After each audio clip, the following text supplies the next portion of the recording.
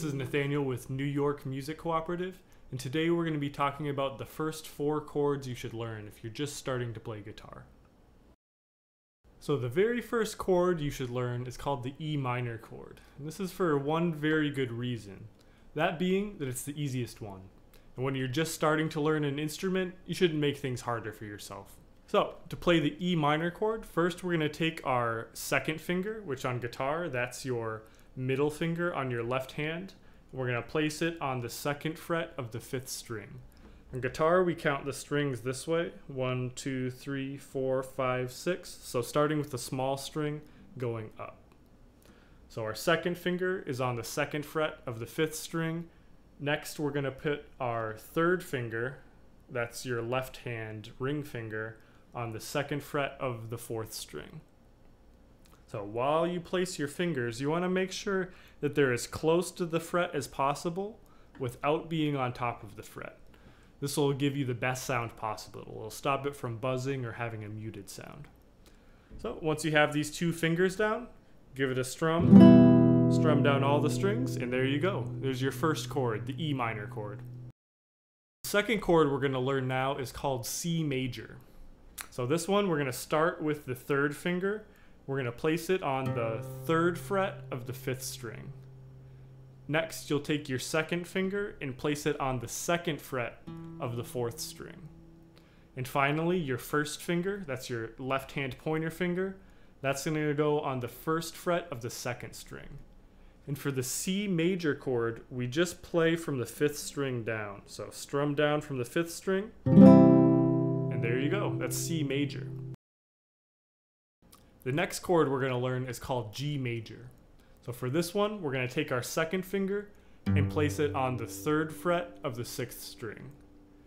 Next, we'll take our 1st finger and put it on the 2nd fret of the 5th string. And finally, you're going to take your 3rd finger and stretch it all the way to the 3rd fret of the 1st string. Go ahead and give that one a shot. And you strum all of the strings for G major. So this one takes a little bit more of a stretch than the other one, so if you're having a really hard time with it, for now you can skip the 6th and the 5th string. If you play it from the 4th string down, it's still a G major chord. It sounds similar, so you can play that one in the meantime while you work on that stretch for the other fingers. And the last chord we're going to learn today is called D major. So for this one, you're going to start with your 1st finger on the 2nd fret of the 3rd string. Your 3rd finger will go on the 3rd fret of the 2nd string, and your 2nd finger will go on the 2nd fret of the 1st string. And for D major, we just play the high 4 strings. So take your thumb, start on the 4th string, and strum down. We don't play the 6th or the 5th string with this one. So, now that you know where to place your fingers for these chords, let's talk about how you can practice them, refine them, and get them sounding really great. So the big thing first, get your fingers in position for the chord, and then I want you to play each string individually.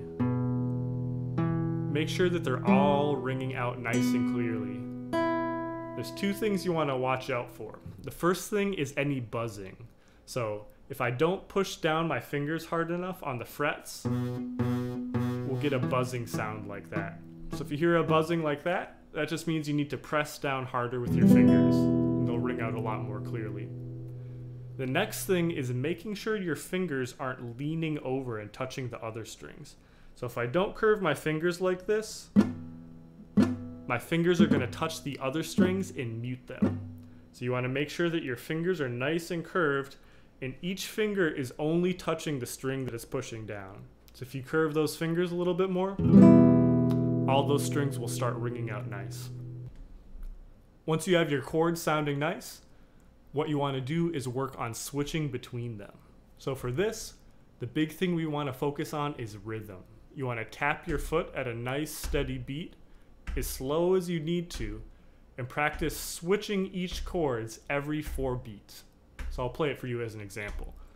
So we'll go E minor, 2, 3, 4, C major, 2, 3, 4, G major, 2, 3, 4,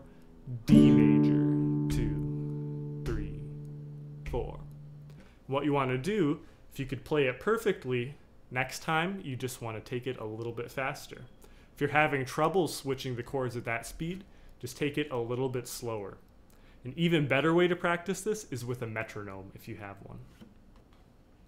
Once you're confident with your chord switches, the next thing to do is to start applying them to songs.